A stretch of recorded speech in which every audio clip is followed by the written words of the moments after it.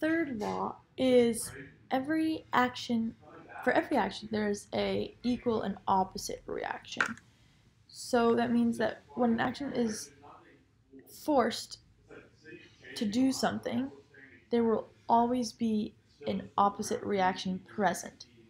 So an example of this would be just pushing this remote over my arm.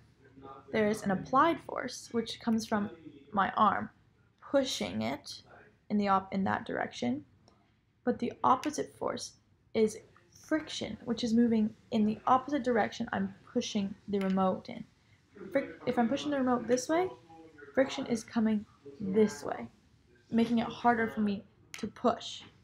That's why I need to actually apply force to be able to push this, because friction is holding it back. And that's a perfect example of Newton's third law.